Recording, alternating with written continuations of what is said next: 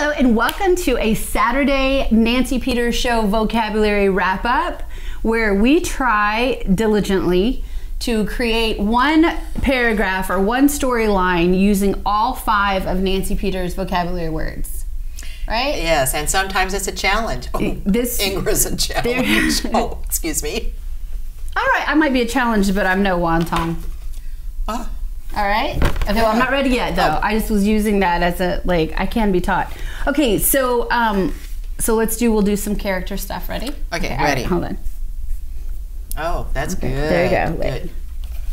Just because I'm a famous rocker doesn't mean that I'm a wanton or have loose morals.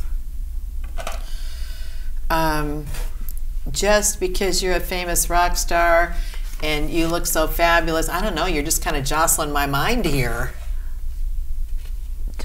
Speaking of jostling my mind, sometimes when I'm writing songs, I feel like it's very important to be sullen, because usually if you write songs about things sucking, that's when you get the most audience participation.